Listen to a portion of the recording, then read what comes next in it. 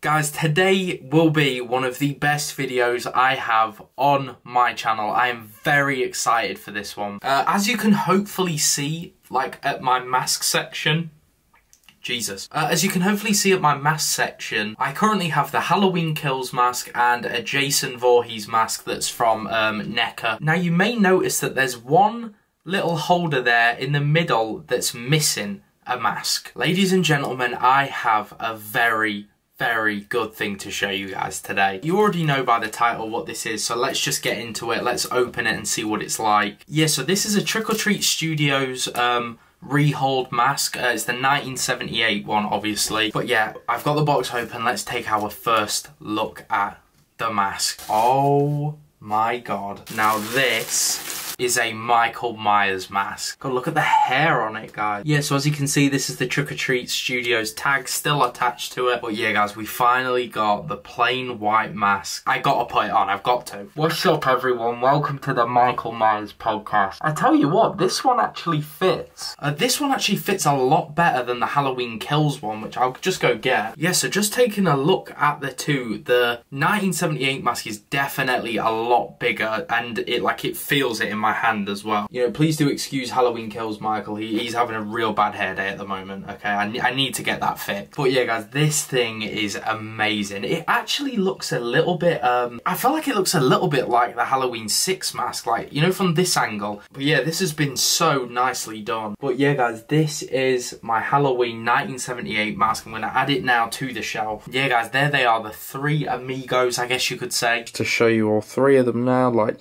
you can really see like the size difference between the Kills mask and the 1978 mask. But yeah, that is pretty much it for this video. I hope you guys did enjoy. I just wanted to unbox that, show you guys. Hopefully you found it cool. And yeah, I will see you guys in the next one.